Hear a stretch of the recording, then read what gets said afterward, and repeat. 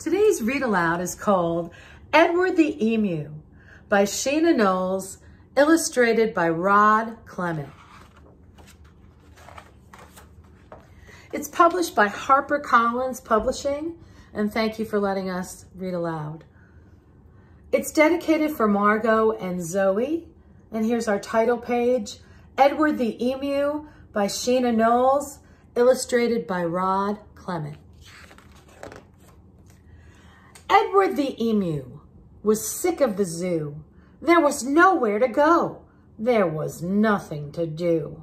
And compared to the seals that live right next door, well, being an emu was frankly a bore. So that night when the zookeeper went home to bed, Edward jumped from his pen and he laughed as he said, "The seals are best. Anybody can tell, so tomorrow I'll just be a seal as well."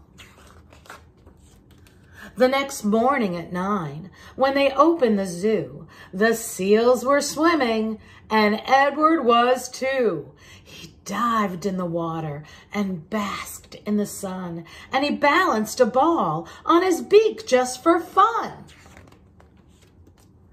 Well, Edward was really enjoying the day till he overheard someone behind the fence say, "The seals are always amusing, it's true, but the lion's the best thing to see at the zoo."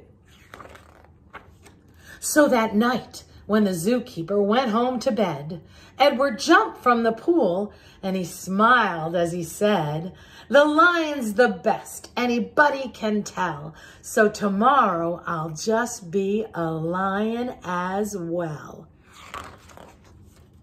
The next morning at 9, when they opened the zoo, the lions were roaring, and Edward was too. He snarled at the ladies and growled at the men. Life was certainly grand for a lion in his den. Well, Edward was having a wonderful day till a man in the crowd had the gumption to say, "The lion's a beast I shall always detest. The snakes are the things that I like to see best."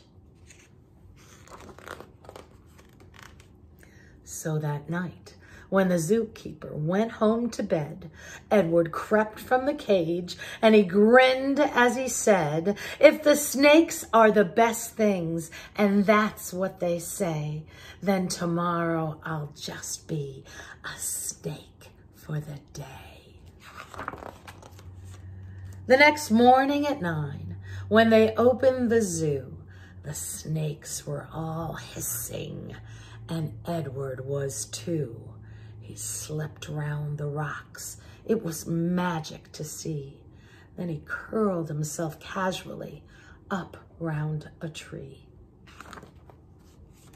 Well, Edward was just warming up for the day when he overheard one of the visitors say, "The snakes are impressive. I know that it's true, but the emu's by far the best thing at the zoo."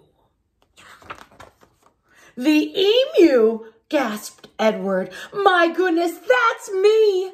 I'm the thing that the gentleman most likes to see. Not the seals, the lions, the snakes, and the rest. It's Edward the emu he likes to see best."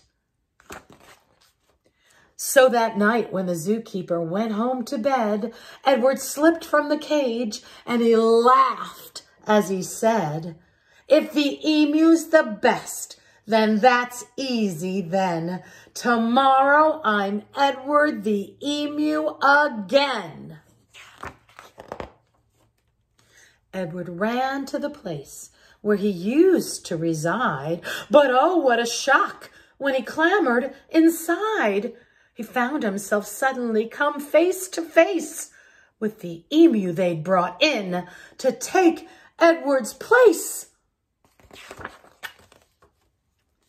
The emus considered each other a while. Then the new emu said, with a shy little smile, "Hello, I'm Edwina. It's nice meeting you.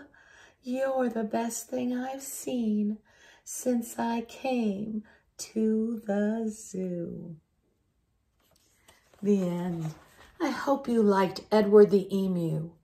What kind of animal would you like to be? Let me know. Send me a message. Have a great day.